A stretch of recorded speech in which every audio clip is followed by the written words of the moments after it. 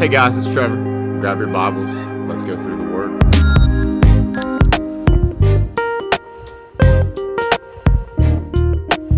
So today we are going to be in Philippians chapter 1, verses 21 through 26. And in it Paul writes, "For to me, to live is Christ, and to die is gain. If I am to go on living in the body, this will mean fruitful labor for me. Yet what shall I choose? I do not know. I am torn between the two. I desire to depart and be with Christ, which is better by far. But it is more necessary for you that I remain in the body.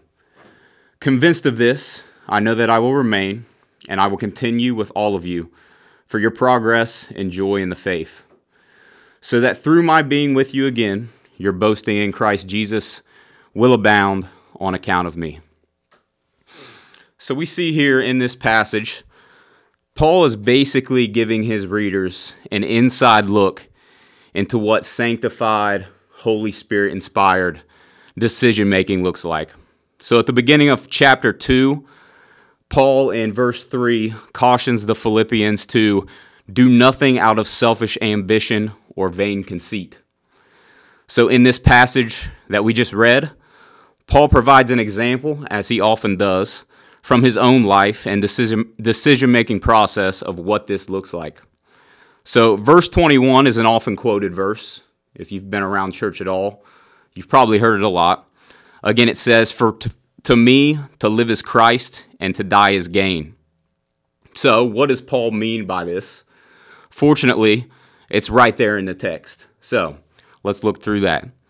So he says to live as Christ means fruitful labor, and he will continue to glorify the name of Jesus in the Philippian community and the world at large through this fruitful labor that he continues. So that's what he points at, and that's what he means by to live as Christ.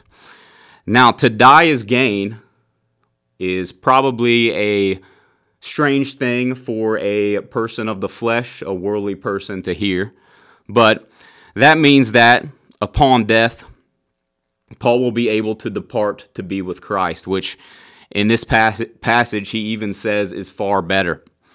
So what's his conclusion? What decision does he make here? He concludes that it's better to remain in the body, which initially is a bit surprising considering the lead up there. And that's for the good of the Philippian community and the other churches that God has used him to establish. So Paul realizes that being with the Philippians will continue their progress and joy in the faith, and ultimately that's going to cause their boasting in Christ to continue, to abound, to flourish. So 2 big takeaways I want to have from this passage here, these 6 verses we just read. So Paul knew ultimately that being with Christ was where he wanted to be the most. He said it's far better. Yet, he provided an example that would really set the precedent for what he talks about in the next chapter, in chapter 3. In that moment, he knew it was better for the Philippian community for him to remain on this earth. Be released from prison, obviously submitting to the Lord's will. That was his goal there. And serve them to the glory of God, again. So, how we can apply that to ourselves, while the Lord blesses us with time here on this earth, we have to have that same mindset. We have to aim to serve those God has placed in front of us to serve and to glorify him through it. Also, Paul was in full submission to God's sovereignty throughout all of this, and we should be as we live for his glory as well. Paul acting like this is his decision would be laughable to Caesar, but just a reminder, Caesar was the one who imprisoned him.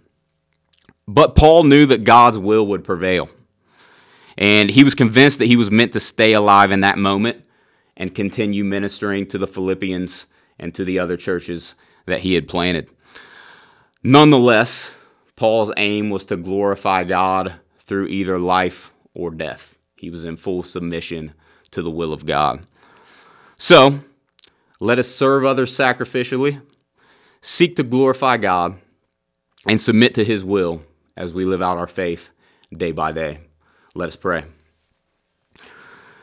Dear God, I thank you for the example that Paul sets in his writing. I pray that we redeem every moment you bless us with because you have redeemed us, that we serve others, that we glorify your name, that we spread the gospel as far and wide as we possibly can, but also under the understanding that we should not fear death, because to be with you, Jesus, is far better than anything this world has to offer. But while we have time on this earth, the time that you've sovereignly given us, I pray that we use it to love others and to love you with all of our heart, soul, mind, and strength. I pray that you guide us through your Spirit. We love you more than anything. It's in Jesus' name I pray. Amen. Thanks, guys.